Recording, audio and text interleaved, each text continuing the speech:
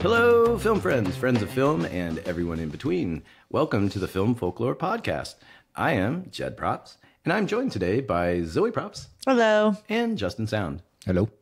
Joe and Chris are not here. Shocking. Joe was reportedly at Neuschwanstein Castle in Germany with Dr. Sarah Bellum. Zoe, where's Chris? Chris is lost in the basement in said castle. It's like he's got a little map and his headlight has gone out. He doesn't know what to do, man. They're almost like ships in the night. Just on different stories of a German castle I never knew how to pronounce until today. Yeah, good for you. Yeah. Don't ask me to say anything else in German. So today, as the title would suggest, we have scenic guests, plural.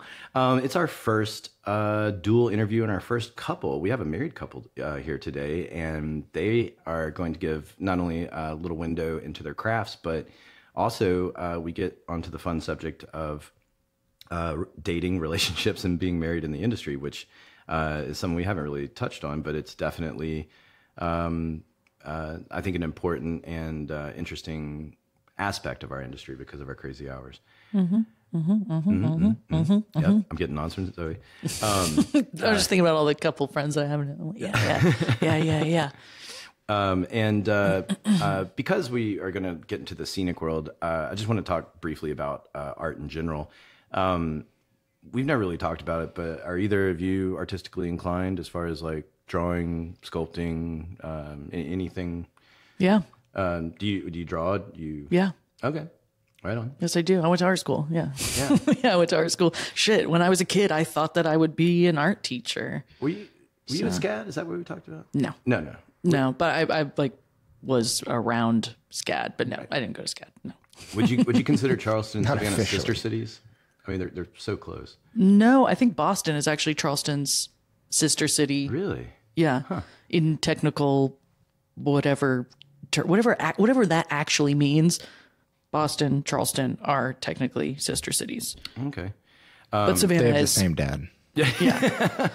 Savannah is similar, but it's not considered a sister Is that so? city. Talking about you drawing and everything, is that something that you were just doing from an early age that you just had as an interest? Yeah, my mom's an artist. My father's a musician. So that was something. tracks. Yeah, that was something just in my world. I like to draw. I know how to draw. That's why I feel like a business fraud. economics. Yeah. That's why I feel like a fraud. Because I'm like, what do you mean you can't look at something and draw it? It's easy. Talking about it. Yeah. Question that I wanted to ask him that we didn't have time for, but I'll ask you. Do you have siblings? Yes, And where are you in that lineup? the youngest. Okay, all right. My joking question was, is everyone middle children? Yes. The answer is yes.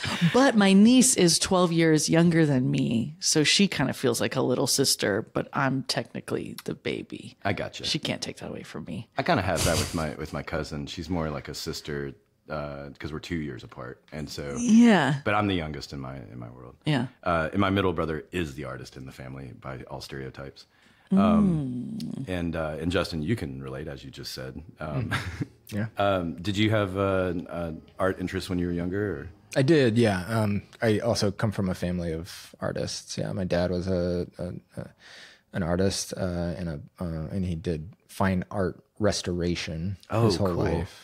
Cool. Yeah, for museums and churches and things like that. I actually know a couple of That's people. dope. Yeah, I have a couple of friends here in New Orleans, non-industry people that do exactly that. They do art restoration at the museums and everything. And when it's that ironic world, because we're in an interesting industry that we take for granted because we're in the industry. And then everyone that's outside of the industry is always going like, "Oh my God, film! What's that like? What's a movie you've worked on? What's that? You know?" Yeah. But for us, we'll get geeky about, say, like I meet these art restoration people, doing the same thing as your dad, and then suddenly I'm full of questions, doing exactly what I get annoyed by. Yeah. But it's cool. It's cool, man. I want to do that. I know. I wish I could do something like that. Yeah. Clean it all up. And then my uncle was actually the he was the treasurer of the local musicians union here in New Orleans. Oh, that's really cool. Cool. So and he played music throughout his whole life, and so yeah, picked up on both of those guys. And What about you, Jed? stuff. Are you an art boy? I think I fall into the category of I could have been better if I focused on certain things. I was always good with like clay and things like that. I had an interest in kind of like the pottery world. I always seemed to have a decent knack, but it's just one of those things that was never fostered, so it never improved. But That's also kind of a, I don't want to say expensive, maybe not as accessible as saying pen and paper, pencil and paper, true. whatever, you know, a reason why I never really like painted a whole bunch. It's fucking expensive. I just I just went to the neighborhood kiln and that's I loved pottery. I loved when I could be able to do that in school. That was always the coolest. But I was like, when am I gonna be around a kiln again? You know, I'm realizing a spoiler. We've already talked to Dave and Simonette. I should have asked him. They had a ghost moment with the shared pottery wheel. Oh God, missed opportunities. But I actually wanted to give a shout out to Warren Young. He's a production designer, and I still call him a friend. We haven't talked in a long time. I hope he's well if he happens to hear this. I was a art coordinator when we met, and he actually convinced me that all forms of art, like anything else, can get better with practice. You know, like you might not be a Picasso, but you can definitely improve and get better with practice. And art's an intimidating thing. I think that a lot of people go like, well, I'm not a good drawer. Like, no, maybe you're not going to be a skilled artist, but if you practice and stick with it, you actually might be a decent draftsman or something like that. Anyone can draw. Yeah. Anyone can draw. I believe that. Yeah. I believe that. It's I really do. Yeah. It's practice. The rap gift that he got me on that show was like basically a beginner's package for like sketching and everything. And his advice was, you know, just wherever you are sitting around or whatever, just find something that's around you and just start sketching it. And and so I do that as kind of which is also something therapeutically nice about it. You know, when you're kind of in your own moments. But yeah. That and I don't know, them talking about teachable, always being teachable. Yeah. I remember in school, I'd be around these kids who were good artists, but they had their own style and they would draw in a certain way and they wouldn't take notes from the teacher or be willing to learn. And I found that I hated that. I hate it. Like you could be better. Just do the assignment. You don't have to stop it where you're, I don't know, at your level. Because you think that this is just good enough, and it's like, well, you could just learn it. What a great just learn thing. It. Just draw it different. It's okay. You could try drawing in the lines. Yeah. I'm like, I know you got your style and you're doing your thing and you're this tortured artist who's also a rebel, but like, why the fuck are you paying for this class? Or your parents are, I don't know. You're making me think like something every parent would love to hear from a teacher is that your child is unteachable. Yeah. And also a tortured artist. Yeah. What a terrible combo. Your kid sucks. Yeah. Anyway, good luck. Yeah. Anyways, obviously we're talking art related because we have, as you can see in the title and we've mentioned, we have a scenic couple who's going to talk to us a little bit about plastering, mold making, sculpting, and scenic painting. They do it all. And so let's get into it and welcome them in today. So without further ado, let's welcome our first industry married couple, Dave and Simonette Scenics. Simonette and Dave, welcome. Welcome.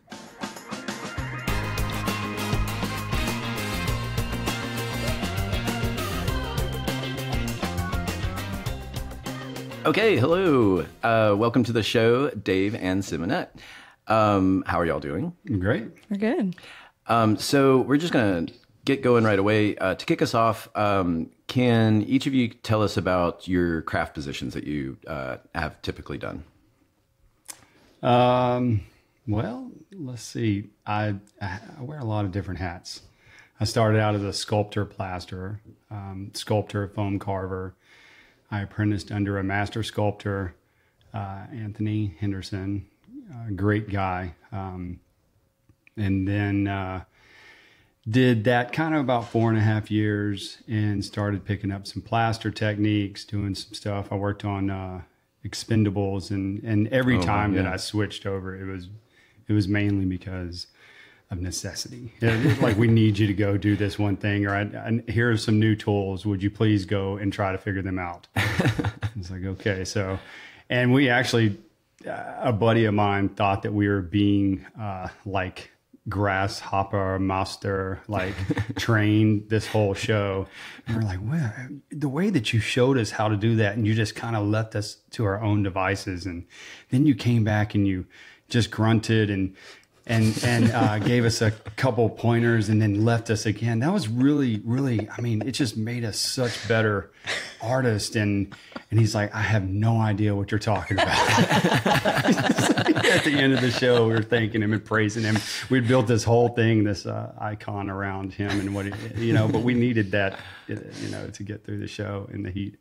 And then I guess it was around Abraham Lincoln Vampire Hunter that I started working for a man named Shane Buckaloo, and his dad is Walt Buckaloo from like Fox Studios staff shop forever. Like he's like pretty big. And Shane was is this incredible plasterer and knows all the old school ways of cutting plaster and making molds. And I basically started training under him and really dialed into just like some old school processes. And from there, started making molds and started learning how to fabricate anything that the construction shop may need that they can't buy. From that position, Simonette actually started teaching me a lot about scenic techniques and how to layer things and different solvents. And I was scared in every single new craft that I got into, and slowly, like, as many people do, like kind of, fumble your way through it. I was called, not by Simonette, but other bosses, a hack on a daily basis. Dave, why is this like this? And you realize there's supposed to be a 2-inch flange on this, and this is not professional. And what are you going to do? I'm going to cut it off, and I'm going to put a new one on there. I'm sorry. So from all those years of kind of trial and error, I actually got good at getting out of bad situations. That's really cool. From that, it led me into kind of a leadership role. I really would like more of the Zen, less stress. I'm really looking forward to being an old person where I'm like talking about back in the day as I'm pushing a broom and they don't know that I was like in charge of something other than the broom. But for right now, they keep on putting me in these positions of leadership. So I'm a people wrangler now, more than anything, and a back rubber. So to speak. No contact, obviously. I'll keep him nameless, but there's a lead man that I when I used to do set dressing, that he would get off the phone with a decorator and be like, I'm more of a therapist than I am a lead man. Yeah, you have to learn to listen. Yeah. Like, definitely listen, especially if you have a lot of people. And it just so happens, like on this show that I'm working on right now, we have 30 painters and scenics. Oh, yeah. That's a big... Yeah. But we have a great team. Everybody is like a family. Even people that are new, we brought in a lot of like really incredible, talented people from other crews. The blessing of being one of the only games in town is you get the best players from all the other teams. Yeah. Mm-hmm. And we really have like stacked the deck with just like the most incredible cards there are. And everybody has their own little ways, and to be mindful and sensitive to what people need, and to listen to them, and to make sure that the most important part of my job is to insulate people from stress, and to be the lightning rod from things that are going to come from above, and to gather information and tools and materials for the people that are needing them to do their excellent work to make us all look good no matter where we're at. So. Yeah. And you touched on mental health, which we can get into in a little bit too. But that's something that's been kind of a welcomed change, I think, in our world. When you think, we've talked about it a little bit on the show, but some of the more old school people maybe came up in a different era or a different, I was talking with a coworker the other day about how we used to see tantrums on a regular basis, and adults having tantrums is not an attractive thing ever. Yeah. I love it. It was a status symbol. It makes me feel so comfortable. And I mean, if When you're doing them, or God, no. There's nothing more horrifying. yeah, it's called expressing yourself. yeah, you mean as like a third person observer? Like, Yes, yeah. of course. You want to give them a warm bottle and a nap and Yeah. kiss them on the forehead. Michael Jackson okay. popcorn. Yeah. I agree. Actually, I've been having a lot of conversations about this. I feel like when I have 17 years in, so I was there when the first writer strike happened. I was there when the influx of LA. I say cats all the time, but it's folk came and started training us, but they weren't really intending on training us. It was like a byproduct of really like using the local force and like kind of leaning on us a little bit for what they had to do. I'm not saying that we're exploited and all that kind of stuff, not that negative, but because it was definitely a blessing, but not realizing the relationship we had with work here and the relationship they had with work there was different, but very much the same. We are capable of almost doing everything because we don't have the resources to like prioritize one craft or another. So our studio mechanics are multifaceted in order to stay relevant, whereas their area expertise might be the only craft that they ever do, and the cross craft is not so much. So they're sometimes it's the best teacher you can have in a specific thing, but when it comes to being well-rounded, maybe not so much. The hard knocks that you're like speaking of, that they, the truth of the matter is they weren't necessarily the best to their kids because they weren't around. Maybe they had, and I say they, I'm talking about anybody in the generation kind of before us coming up that we learned under, not just specifically LA, but the sacrificing your own personal life, your own personal mental health, your family, your own story for someone else's story instead of prioritizing like we're trying to do now. Change the whole game. Yeah, we were working on a show called Geostorm, and we were Geostorm. God, we like made so much money off of that show, and it was so terrible. Yeah, it was. Like when you watch it, there you're was like, a recent Geostorm. wow. Oh yes, and there was a recent. The last 2 nights, I was thinking about that. Right, I was too. Happening, yeah. Yeah. That's your guy. Oh, Jerry B. Jerry B. Yeah. Jerry B. Yeah. She's a butthead, as we learned. butthead. Yeah, that's what I call being a Jared Butler fan. Oh, gotcha. That's sorry. So we were on Geostorm, and we were talking to the lead plasterer, and he was talking about how he, back in the day, was working under someone else, and he was like, oh, I have my kids' school play or birthday party or whatever. Baseball game. And it was an important event to him.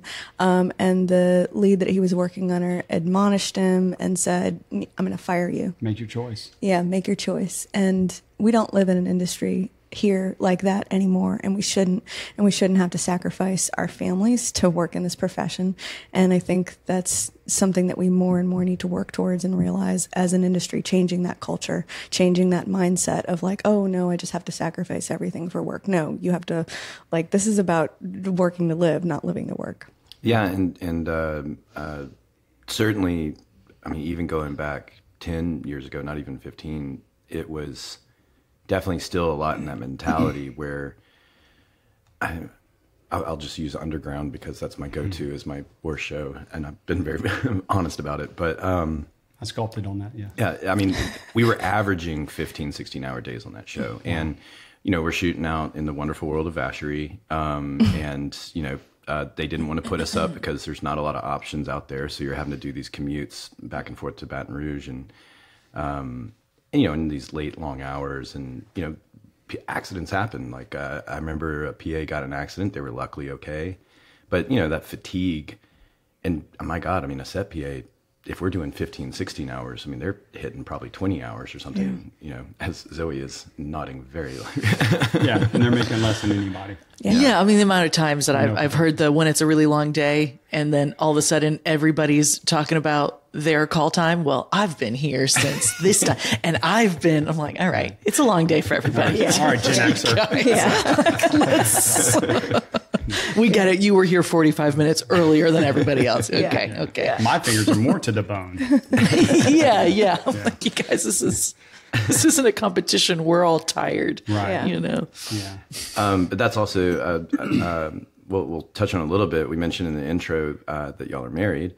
And those long hours, being in a relationship, trying to balance your personal life, your work life, and stuff like that. I mean, certainly it's a difficult thing, but do you want to take a second to just speak a little bit to it? So we... Yes, how do you do it? So Tell me. We're all taking notes. Simonette and I are, I would say, built different, just from the very beginning. It was definitely love at first sight, and I told her she was the one on our first date before we even kissed, pretty much. May I ask, was it like she went to hand you a paintbrush and y'all's hands touched? Well, actually, what's funny is we were... Just tell the story. So Spoken like a true American. So here we go. So in between shows, I would go work at Studio 3 for Jonathan Berticelli. And I was coming off of, I think, Percy Jackson reshoots or something. And I come in and Simonette is sculpting this 9-foot clown out of clay on this ladder. And this is, I'm not used to seeing this in the shop. And, and I'm like, whoa, wow, and I'd answered a Craigslist ad for a sculptor. That's why I was there. We have talked about the Craigslist world on the show. So was that's that our the favorite way to section? get jobs. That's our favorite way to get jobs. yeah, that was like pre-internet obsession, right?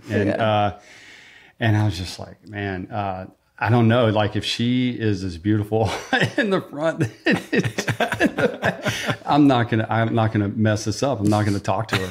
And then she stepped down. Hi, how you doing? My name's Simonette. I'm like, oh good, oh god. Dreamweaver started playing in your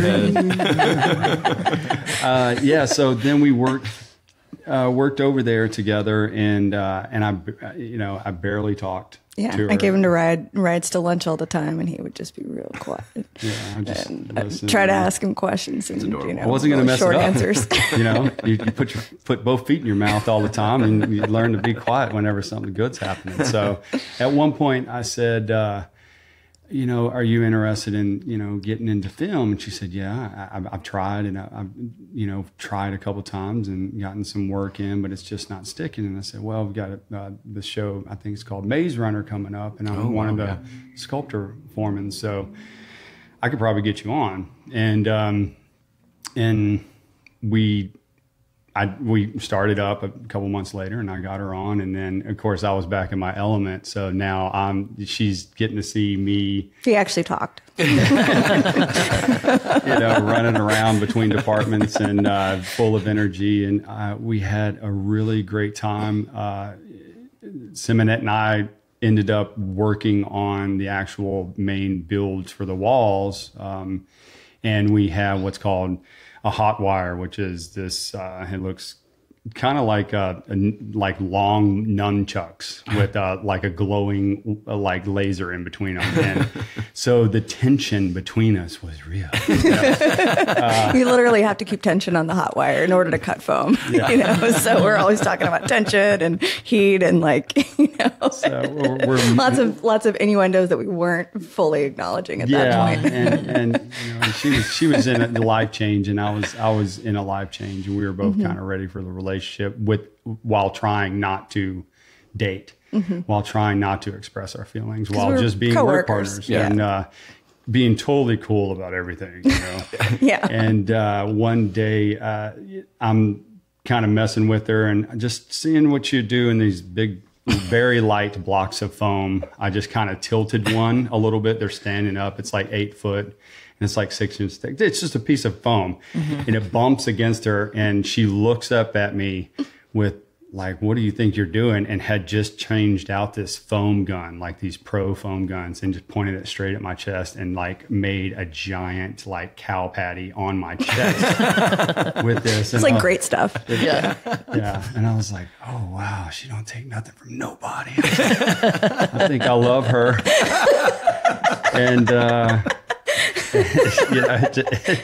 And, and then we ended up going to Fringe Quarter Fest, and just to hang out. And that was our first date. And we have pretty much like been thick and thick all the way through. And through that, we started spending a lot more time as combining our wants and our dreams. On the first date, we were kind of playing this game with a group of her friends, and it's called the Tribe of Yes. And they had invented it the weekend before at this festival, and basically anything is to open you up, and you get this name, and they had some face paint, and they said for 24 hours you have to say yes to everything. And Sim's sober, so she was like, well, that's my one rule. Please don't ask me to say anything, And so I'm thinking, and I said, so you have to say yes. Does this apply to after the 24 hours? And she's looking at me like, what is this dude going to say, man? Guys, what are they? They always coming up with some kind of slick angle. And God, I'm embarrassed to say this. But so I just looked at her and I said, okay, I'm ready to ask the question. I said, okay, shoot, what do you got? I said, in all sincerity, I said, would you like to stay with me and help me serve the world? And she's like, what? Yeah, of course. And I really meant in just the way of like companionship and friendship, not necessarily asking her to be my wife. And then when I asked her to marry me, I actually brought her a bowl of ice cream. Fast forward like 2 years. The next day. Fast forward 2 years. You decided to play the yes game again. We decided to play the yes game again. And he's like, I want to cook you dinner tonight. And we had this when we first got together, we decided to move in because we had both been kind of like living on that show in Baton Rouge. And so we moved into this 425 square foot apartment on Magazine Street that was affordable in case one of us wanted to move out. We were trying to be practical, right? We were both in between places of living. So, yeah. We'll see if and we didn't want it to be like too financially, out of reach for somebody. In case one of us had to take it over, you know what I mean? Yeah. But we ended up having this like great parade spot with a balcony on Magazine Street for like Toth and all that stuff. Anyway, so he's like, I want to have dinner out on the balcony. And so he made me dinner, and then like dessert comes around. He's like, all right, I'm going to go get dessert. And he's in there for a while, like scooping ice cream, I guess, and like working himself up. The piles of ice cream, her bowl was 8 foot tall. Was it Ziggy Piggy or whatever? Yes. That's the first thing that popped in my mind. So he walks outside. Yeah, and I give her the ice cream. She's like, oh, wow, okay. Compared to your bowl, like, okay. And I said, you remember on our first date, I asked you about, will you stay with me and help me serve the world? And she said, yeah. I said, I don't really care that much about the rest of the world. I'm cool with just you and me. Yeah, will you marry me? And it's been great. we get questioned a lot of how do you do it in work. We're patient with each other, and we don't really fight. We don't fight. We do a lot of cat staring at each other at work. Because do you guys work together a lot? We used to work together all the time, Yeah. and then we have a side business, Scenic Art and Casting Studio, that we do, and we don't like fighting. So, As no one should. so if a resentment builds, you talk about it. You try to express yourself in the best words you can. If you can't express yourself in words right then, take a break. Come back around. Communication, compromise. Like these Don't are you all find like, that's a funny question though too? Like, how do you do it? And the answer is always we communicate. Yeah. And we work well together. Yeah. right. And that's We do things that should be and obvious. that's it. You know what I mean? You either work well with your partner or you don't. And if you have a good partner, then you work well together. Right. Yeah. Or else or else you give a BS answer, and then you're a temporary work relationship. Yeah. Right. You know? Yeah. I never dated anybody at work in film at all, and the one person I did, I married. And y'all, I mean, talk about playing with fire in the same department, nonetheless. I mean, usually the couples that you can see that have figured it out work very far away from each other. Like, I think about Kristen and Chris. So you have a decorator, a set decorator, and a key grip.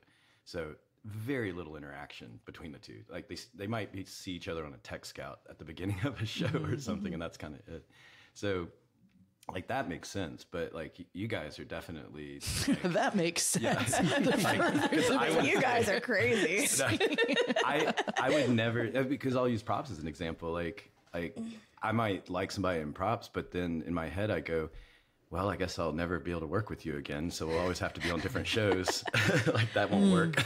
We started out as fantastic work partners. Like we realized pretty early on that like where one person maybe had a deficiency, the other person had a strength. Oh, that's cool. And so it really complemented. Like he's really incredible with like spatial awareness and like facilitation and like figuring out complex problems and finding things. He's a great like he'll know where anything is. I'm great at losing things. It's my ADD. ADD works in different ways. I also have ADD. But and it complements each other. yeah, which is like really fortunate. And then I guess, with me, I'm very much creative, and like I like to envision like the beginnings of projects, especially when we're working on our side business, or even when we're working on a sculpture, like plan through things and logistics and stuff like that. So that's so cool. That I am a little jealous because it's I mean, just in general with relationships, I mean, finding somebody, is a magical thing when you find that person that can complement you and everything. To do it in the way that y'all have done it is definitely a special thing and very rare. But it's very cool that it's like a peas in a pod kind of thing, that complementing each other. I will say this. There's a yielding that you have to be willing to do at any moment for the person that you're working with or care about. There's been opportunities for me to learn, and if I didn't yield to what she had to show me, and it was all about me, then I would never get that information, and vice versa. And I think for men, a lot of times culturally, they want to either be someone that's a teacher, or they want to be in some kind of power situation, and at doing the work is half the battle, like breaking down what we've kind of been taught into who's who and what's what, and just throwing that out and going, I can learn from anybody, and I shouldn't like subject myself to be the one that's supposed to know things, and because the patriarchy tells me to, basically. But yielding is one of the most important things, and the give and take of learning, because we have worked a lot of like being actual work partners right next to each other, and then at times we've been in different departments, so we've had a little bit of everything, to where we only get to have lunch together, or we only ride home together, or we're working on different shows because we eventually started working for different crews, and then you don't see each other, And then the magic happens where you're like, oh yeah, I know the dirt on this person. I know the dirt on that person on your show, on my show. And then our powers have combined. And, and it's, you know, it all has its benefits.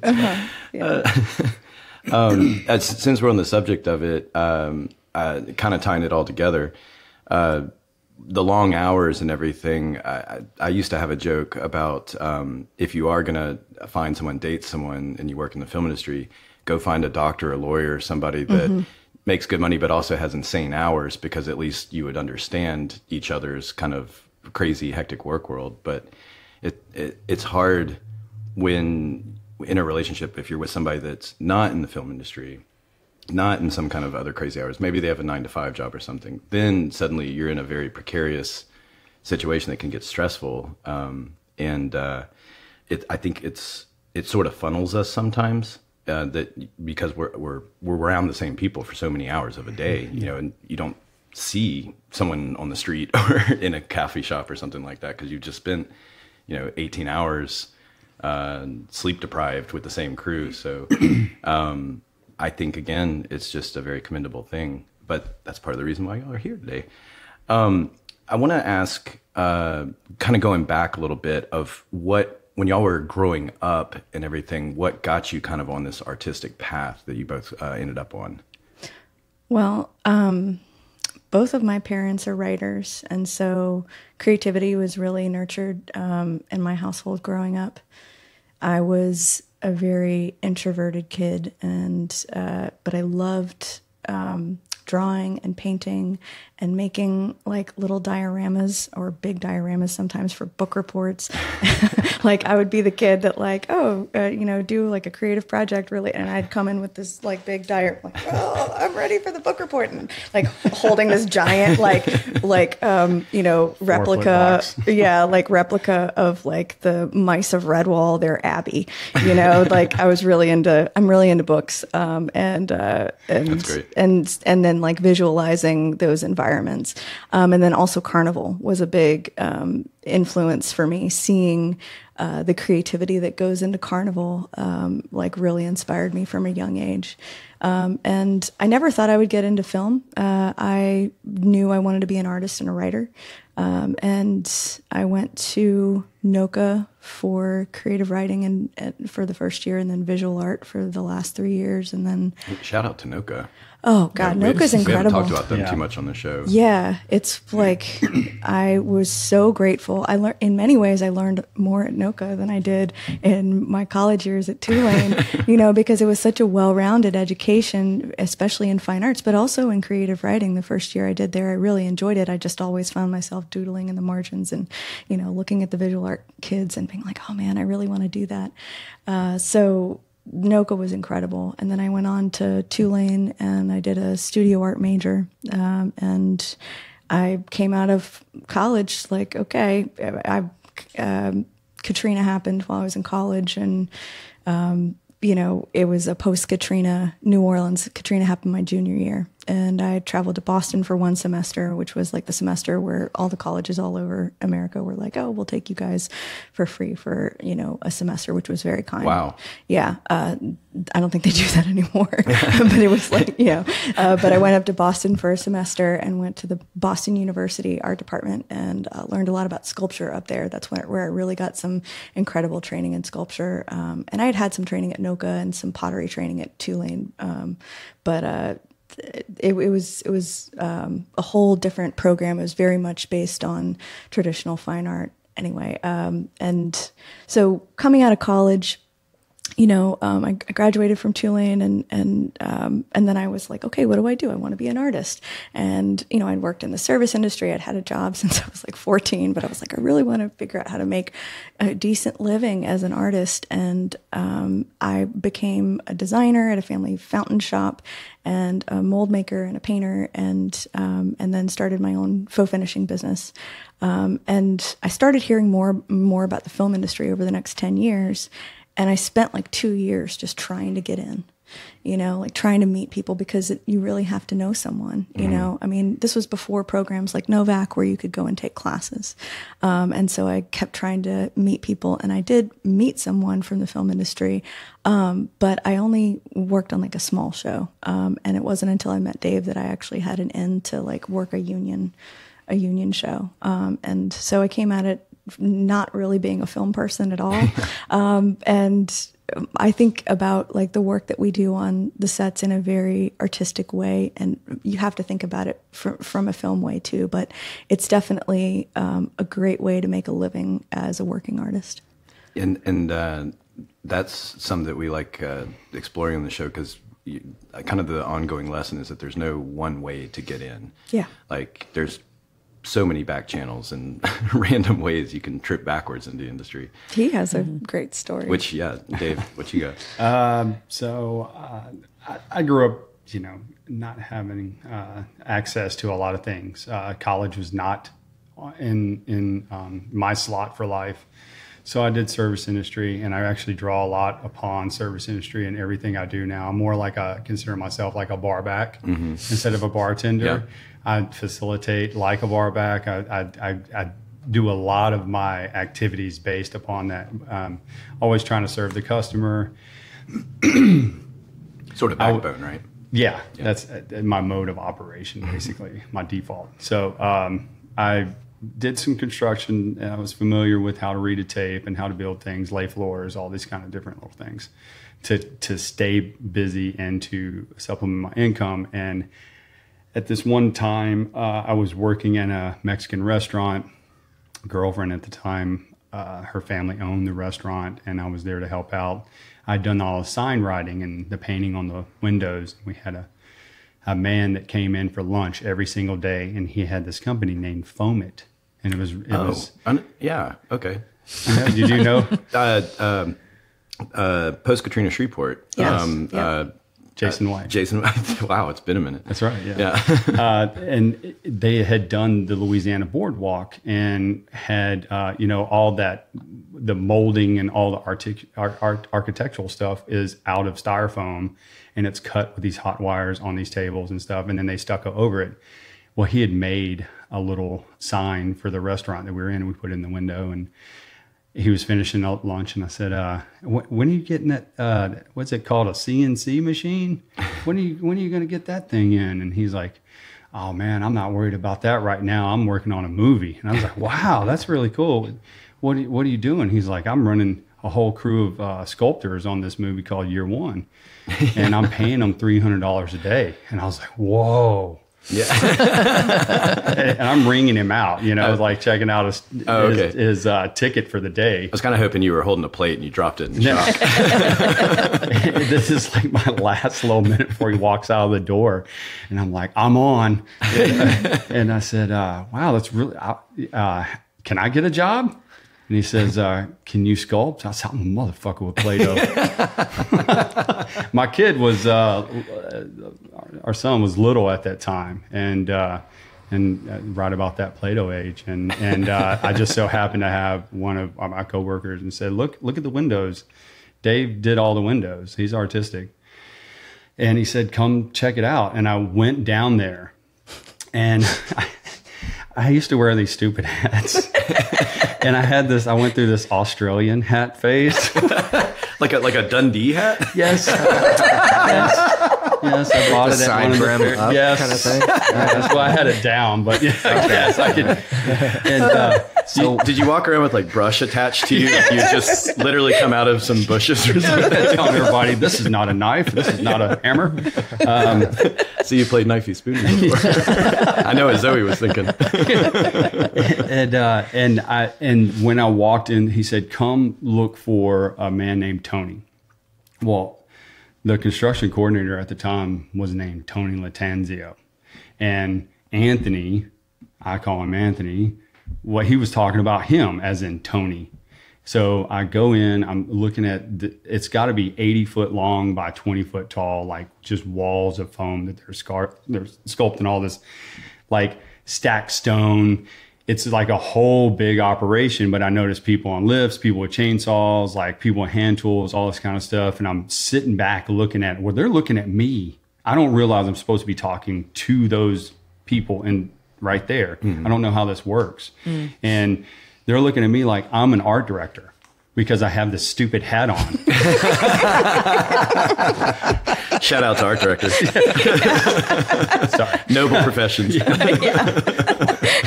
Quote, that's their quote. And then I go into the construction coordinator's office and say, I'm waiting on Tony.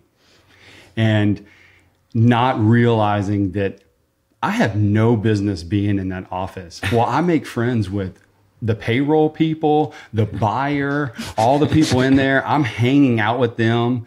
And it's like a cool little, and to the point to where I said, well, when is this guy coming back? Well, he's out at location. He's probably not coming back. And I waited in there for like a couple hours and just chatting it up with them. And then I was like, all right, well, I guess I'm going to go. I walk right past the guy that I'm supposed to talk to like 3 times. And he had told me, he said, look for this guy that's got I could have sworn he said a toboggan on his head. And I have no idea what that means. And it's like, it was a cap. Yeah. But whatever, I don't know caps and hats, right? I'm wearing this Australian thing. Not my department. Yeah. I'm winging it. And then I called Jason White back and I said, well, I didn't talk to anybody, but I looked at it and I think I can learn to do that. I came in the next day, showed up, introduced myself, and they were kind of shocked, like, it's not the way that you do things. And that show was definitely not the way. It was a subcontracted crew. And it was like, they ended up changing construction coordinators. It was like a whole weird thing that it's just a weird combination of all things that brought me into, I didn't know anybody except for this subcontracted phone guy. And when I met Anthony, he said, okay, have you ever done any? This is a master sculptor. And here I go just showing up. And he's like, okay, you start at the very bottom of the wall on your hands and knees. And then there was another master sculptor, Rusty, and he took me up in a lift one day with him. He says, I'm going to show you how to see it. I'm going to help you develop your eye right now. And by the end of the day, if you're not getting it or whatever, you may not be able to get it, but here. And I saw it right away. And then That's cool. The way that they were making the walls were transparencies from the art department, like really laying it out, like specific where each block goes, how it all fits together. And then there was a transparency that they had lost. I have a really good knack for recalling things that I see if somebody says something about it, like I'm the finder. If ever I've seen it, I can almost recall it if you like talk about it. And it was in this pile of old styrofoam rubble, this clear transparency that I just walked by, didn't think anything about it. That's a weird place for that. And they're arguing about going up to the art department again for another transparency and who was going to go do it. And I came by and handed it to him. I'm like, are y'all talking about this? And Anthony and the other guy that was like drawing everything, I just turned and was like, who are you? And I'm the guy with the hat. yeah, exactly. That's exactly what they used to call me. There was an infomercial, the guy with the hat. Yeah, and they used to call me that. And so that was the point when they started actually looking at me. And so my boss was like, here is a list of things that I'm looking for. And then I started kind of repairing tools, and then he started allowing me to stand behind him awkwardly because I was trying to look at how he's solving some of these problems, because it's like Sudoku, just with texture. And I just listened when people would tell me something, and that basically comes down to like I developed like ways to survive, and the 3 rules are this: be on time early if you can be, right? And that way 15 minutes early is on time. Yeah, exactly. On time is late. Right. That's what we're trained. Yeah. Yeah. And if you're there on time, consistently, chances are the bosses may give you a special little project because they know you're like, humble and on time all the time. Have a great attitude, because working 12, 14, 16 hours every single day around the same people breeds problems. It buys trouble. And if you can keep a smile on your face and keep a good attitude, then the bosses are going to remember you. And be teachable. Like, don't tell me what you did on the last show. Don't tell me what some other boss does, because I also know that.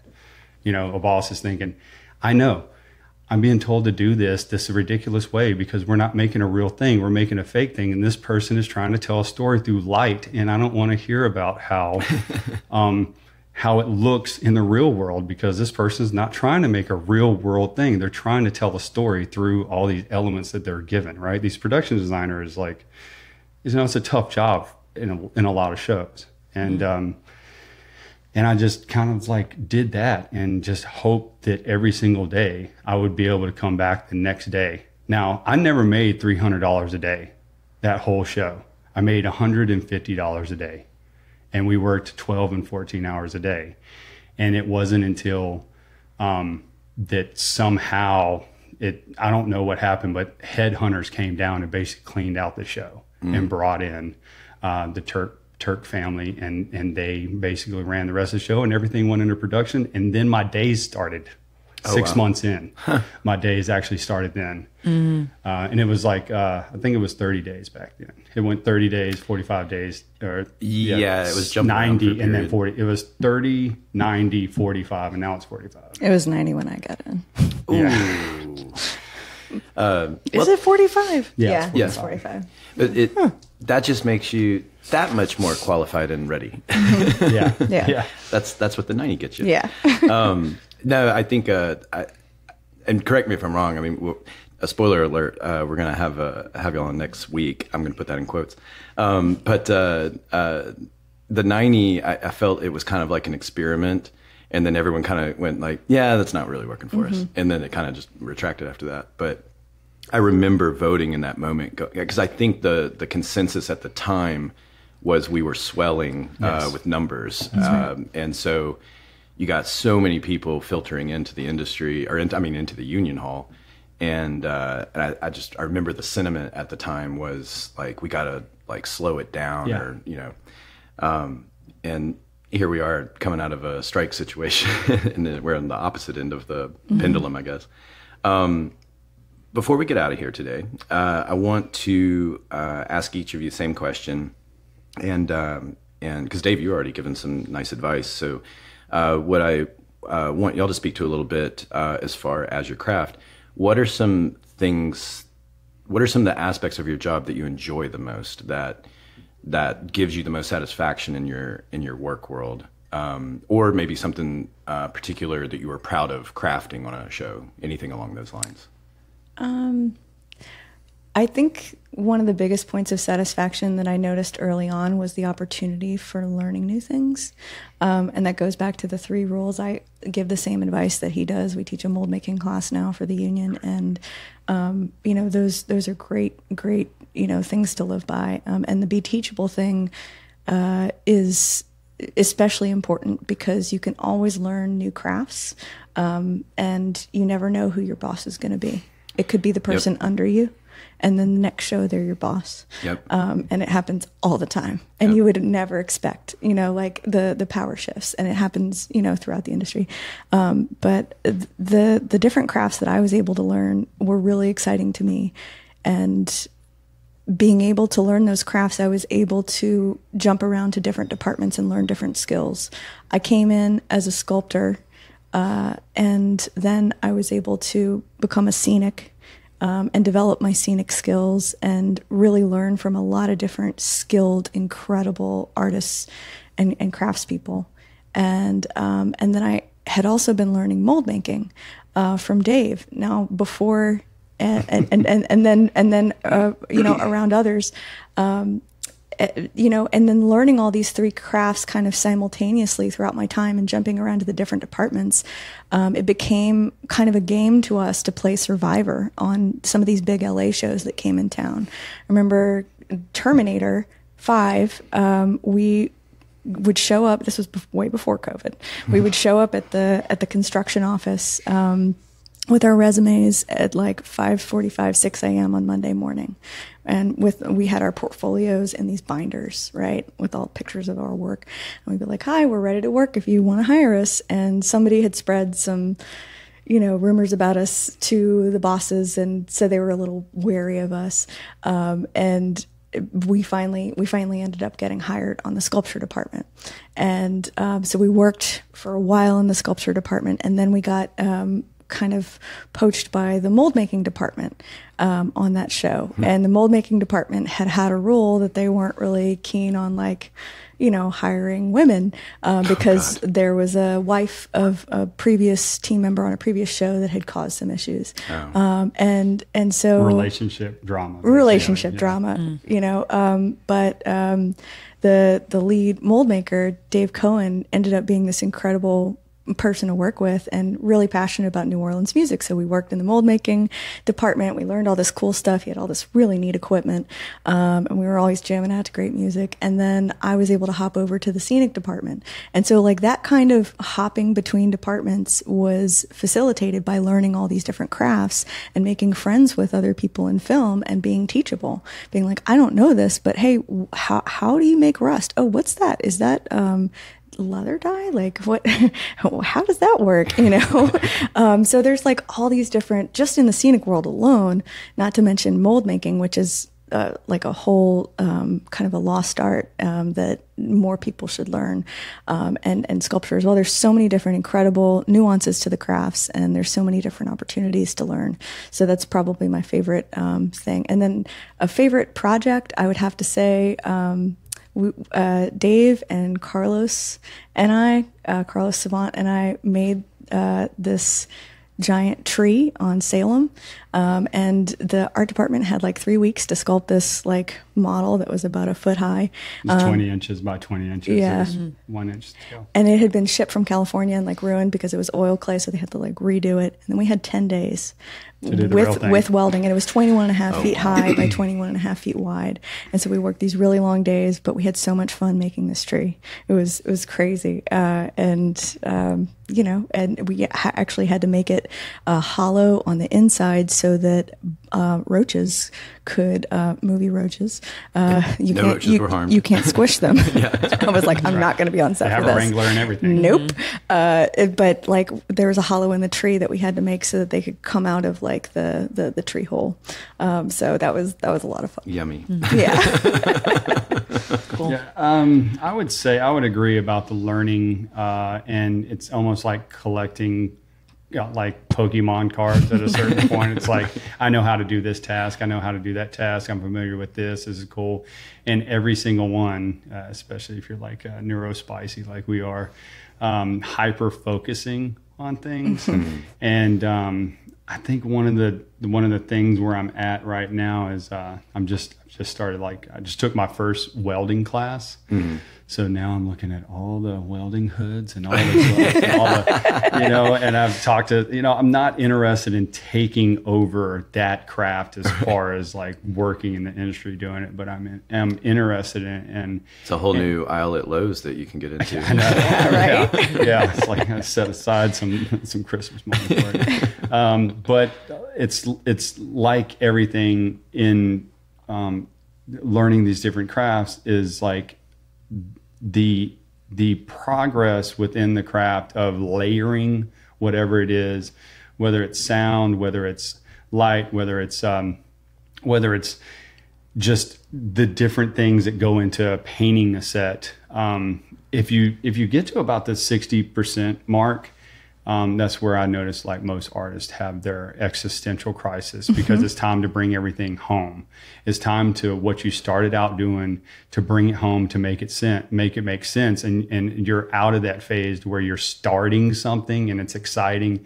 And now it has to kind of make sense. And, your fear of being found out as a fraud usually shows up at this point. And what happens when somebody from the art department comes by and sees it, halfway done, and they, and in your fear of that. So I would say that getting through that push and bring things home and just trusting the process of like what you've learned and how to get out of binds is really what makes you a professional. Not being able to do it with one go.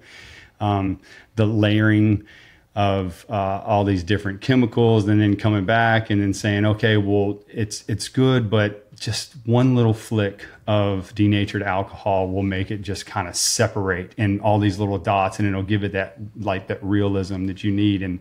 And you can do everything all the way up to that point, but it takes that last little bit to kind of bring it home. And it's so much like that with everything we do, with being patient, I guess. It's often a trial by fire, and there's lots of existential crises, but like that's where you learn the most, because you have to get yourself out of those crazy situations. I love that all creatives think that they're frauds. Yeah. Oh my God. All the time. I'm constantly talking about how it feels like a con. Yeah. Yeah. It just feels like a long con. Right. Well, you have to act like it's a con, Yeah. right? You have to, Yeah. in order to even get up out of bed sometimes, you have to believe in the con that you're producing. And Yeah. For both movie jobs and jobs with our company, we've taken jobs that are like the weirdest things that we do not know like how we're going to make it happen, but we go, oh yeah, no problem. And then we figure it out. But there's a lot of things, especially in the film world, that you've never had to do before, because there's strange like things that people are requiring. It's of not you. consistent No, enough. there's all sorts of crazy things, like sculpt this weird looking demon, like make these giant walls, mold this like really complicated spaceship part, paint this strange mural. I mean, like all sorts of different things. Yeah. And sometimes it's the very last thing you do may be a little bit of sawdust, a little bit of carpenter's glue, and a little bit of green paint, and you just flick it from backwards, not even frontwards, at the wall, and it's like, oh, there it is. That's what sells it. The moss. And that's what people see, and then they're like, oh yeah, well, it's easy if I just learn these chemicals or whatever. And it's more than just that easy thing. It's making it look easy is like the cool part, but internally, I think we're all freaking out if we're making a difference in the professional look at things. And one thing that Anthony told me early on when I was sculpting is like, if you are getting into a groove and things are going too easy, you're probably fucking up the whole thing. So you should probably step back, look at what you're doing. And these are like things I carry into my life, step back, look at what you're doing, be thoughtful about it. And get comfortable with being uncomfortable. Yes. Yes. That's really great advice, and also good closing advice, because we also usually end with advice. So to Dave and Simonette, I want to thank you both for coming in today. And like I teased earlier, we'll see y'all in quotes next week, where we're going to get into some union chat. But anyway, thank you both for stopping by. Thanks so much for having us. Thank you This so was much. great. All right. Thanks, y'all.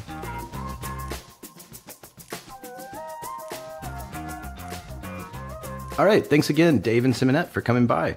So what would y'all think? Initial thoughts about the paint world? Oh man.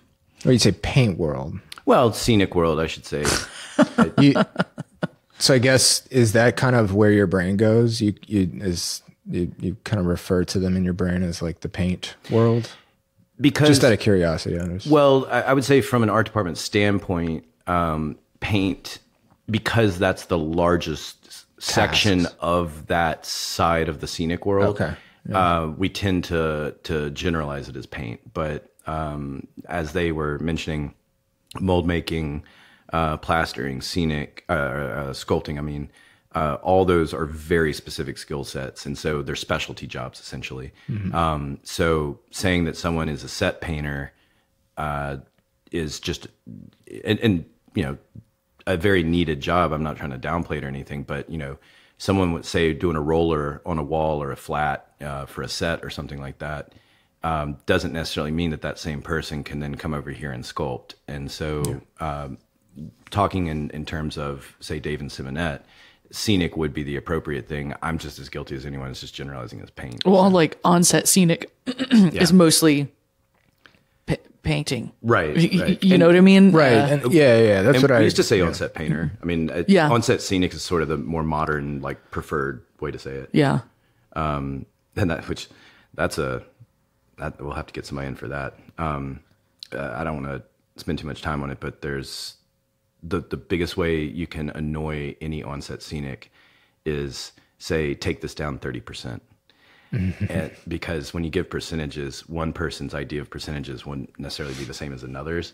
And so the hack that I worked for on Underground, yet another Underground reference, would always send me with stuff to the scenic and say, tell them to knock it down 25%. And I'm like, I've already mentioned that they don't like that. And so, you take it to them and I'll go, he says 25%. And they're like, what is 25%? And now they're upset and they're complaining and everything. I'm like, dude, I know. don't know. I agree with you. I mean, and then you go back to him with it and he's like, I thought I said 25%, and it's like, you know what it is? Yet another Simpsons reference. I thought I told you to shave those sideburns, Mattingly. Yeah. No, that's too big. That's what it is. Yeah, different Simpsons reference for me. But Clink into the Simpsons jar. I hate the percentage one. Yeah. I find that in props too, though. You know what I mean?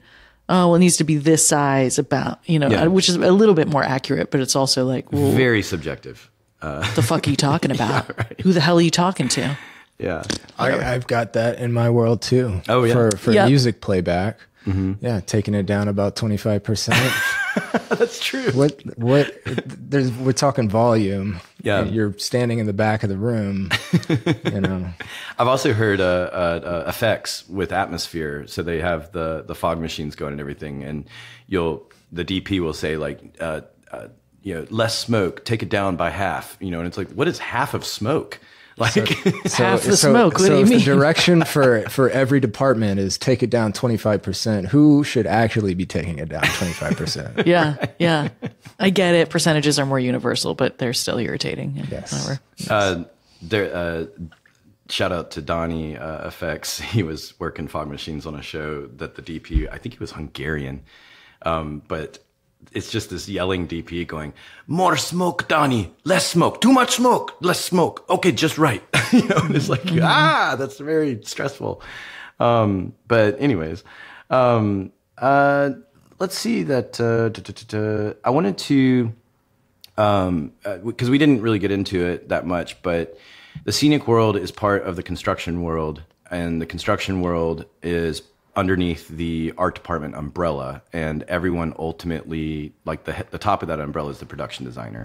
And I realize we kind of glossed over that, but essentially the head of that entire scenic world is the lead scenic, and your painters are your scenic artists.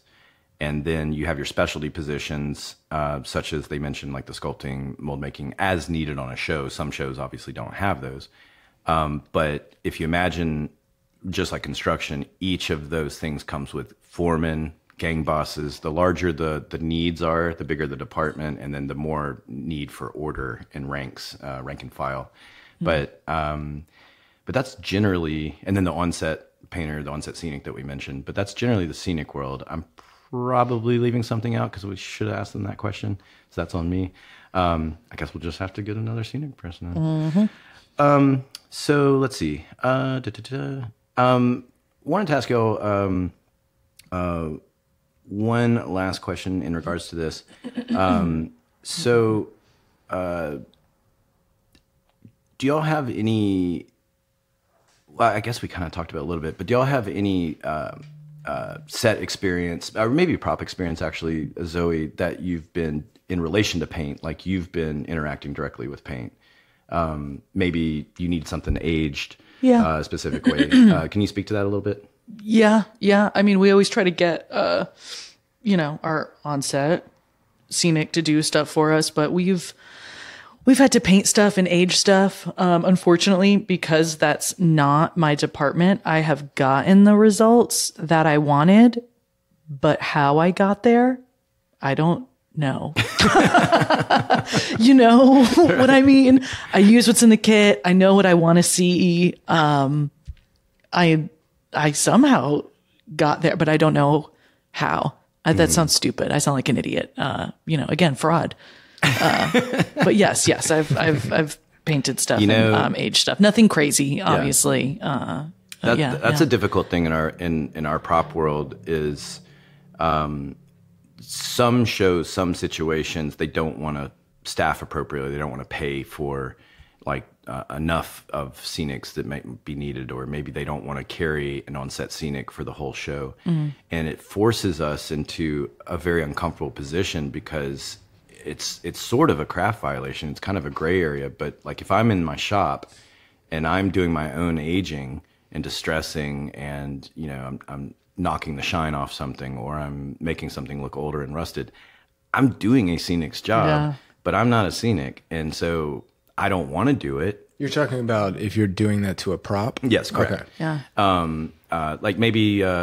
Sometimes you don't want to bother someone, though, too. If You know what I mean? If you've bothered right. someone too much, you know for a fact that they're busy. You're not particularly busy. And it's like, whatever. I can buff off the shine real quick. I can cover this up. I can age this a little bit, blah, blah, blah, And if they have notes about it later, Right. then we can address it then. Yeah. Or fix it in post. But I mean, I've had some scenics get upset because they'll realize, like some props had been aged and they're like, who did this? And it's like, well, we did, kind of thing. And they're upset. And it's like, I totally understand being upset.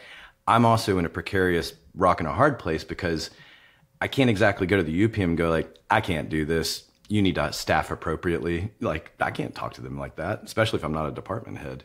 But even if I was a department head, all I can do is lightly nudge and be like, we could really use some scenic help. It's really putting a lot of pressure on us. I mean, I could do that as a department head, but a lot of times we're pigeonholed into very uncomfortable situations like that. And it isn't fair. It should be enforced. Especially if your boss is asking you to do something like, I hate being the person, that's not my job. Yeah. I don't ever want to sound like that. I will know that something is not my job, but I'm not going to say that. Okay. Yeah. Copy that. I mean, happy to help. How do we keep working in our world? By saying yes to things, and so unfortunately, sometimes that comes with that territory that you got to do something that you're not, thrilled about. That's going to sound really bad out of context. I know. I mean, my whole life on set is a day of saying yes.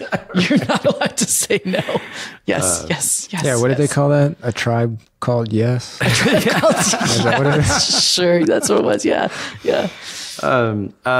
Let's see. Any final thoughts about the scenic world? No. No, it seems fun. It seems really, really fun to play with all those tools. What I really want to play with is that what do you call it? What they used to cut the foam? Don't we all, dude? I want to. Like, Isn't that like butter? Who's the cut it like guy? butter. Fuck, what's the movie where he's whipping it around? It's a Marvel movie. He's Iron Man 2, the second one. Iron Man Mickey 2, Rourke. the second one. I don't know. Yeah, pure of heart. Iron Man. That what it's called. Mickey Rourke is whipping around those fire. Right. Okay. No, you're That's correct. what I think of when I think of I don't. whatever the hell we're talking about. I'm not explaining well. Fire nunchucks. Yeah. Yeah. Yes, that. Yes, I want one. I want to play with it, but it's probably not safe. Shit, Scenic is what I wanted to get into before even getting into film, but Yeah, those I mean, are my all final that thoughts. all that stuff seems super fun. But before I was in the film world, I did some welding. I was a welder for Nice. a few years. So yeah, I think if I hadn't gone into sound, it would have been something along those lines. Dude, sometimes their offset hours can be way crazier than being on set, though, working the weekends and Against the clock to have a set ready, basically. Yep. And in fact, again, peek behind the curtain. Dave was working today and had to like sneak out of work. I hope I didn't just get him in trouble. Yeah, I mean, this is They work this crazy is a hours. weekend, and they have to have a set ready Monday, and so that happens. Sometimes departments are on top of each other trying to get a set ready. You can have construction, paint, set deck. Who else? Maybe greens, all on top of each other on the same set, trying to rush to get it ready. Yep. It's not a fun situation to be in. I've It's a done noble profession. That is often unseen by a lot of on-set crew, unless you're in prep or you also work offset. You're not really, completely understanding what they do. But there's remnants of those, giant departments as we're rolling into set. There's few people that are leaving. Yeah, my friend is a scenic painter, and he he said that when he's on set with crew, on-set crew, that they run away from him like he's the plague. You know what I mean? Looking at him covered in paint, looking like shit. He's that monster, is how he feels. Yeah. Well, we also know they're usually getting off of work. They had just worked for a long period of time, so we don't want to bother. Yeah. So like as they're leaving, we're coming in. Don't say something like, "Who painted this shit? It looks like crap." Oh, y'all have a good day. Exactly. No, everything always looks fantastic. I mean, that's the thing about the scenic world, is that like I could definitely count on one hand how many like not so great scenic jobs I've seen. Like they always, I mean, they're a home run department. You usually walk in and you feel that kind of like that magic, right? That Hollywood magic. When you're on set like alone for some reason, you're first person. I don't know. Yeah. Speaking of feeling like a fraud, sometimes seeing those sets and seeing the sets and seeing someone coming off a set after they've been working on it, it's just like, oh shit, this looks like you worked way harder than me. You know what I mean? It's like, oh, this is like a beautiful work of art. Yeah. Here's the rubber ducky you need for the next scene or whatever. Right. The rubber ducky. You know what I mean? It's like, what the fuck am I doing? Are you doing a Bert and Ernie movie? I don't know, man. That'd be cool. Yeah, I can't wait for that to come out. Now that I said it out loud, I'm like, actually, I'd work on that. Yeah, that sounds dope. A puppet, Muppet world, yeah. Let's get out of here. And, I need to say what I need to say. You look like you've gotten something to say. Say it. 1, 2, better not sue. We want to hear from you, the audience. Do you have a behind-the-scenes story? Maybe you work in the industry, or maybe you had a run-in with reduction. You live in New Orleans, New York, whatever, and some PA stopped you on the way to work, and it was annoying. We want to hear about it. We want to hear about all of it. We love all the stories. Write us, and maybe we'll read it on the show. Or maybe you just want to tell us that you love us, or you really hate us, and you want to fact check us because we're wrong about a lot of things. You can troll us, whatever you want to do. You might even want to guess where Joe or Chris are on any given day of the week. You can do that by emailing us at filmfolklorepodcast@gmail.com. It's filmfolklorepodcast@gmail.com. We do indeed want to hear from you. You can also find us on the social media. Instagram is Film Folklore Podcast.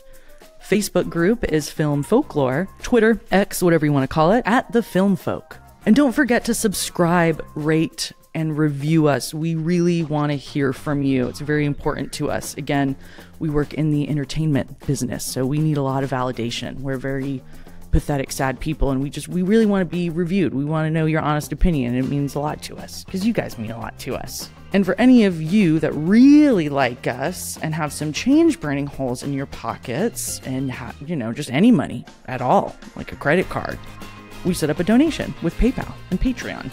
Links are in the show notes of this episode and our website. Money helps us do more fun things, and we want to entertain you. Money helps you do more fun things, which helps us do more fun things, which is also helping you have fun. And it would be really nice. And we love you. Thank you. All right. Thanks, everybody. Bye.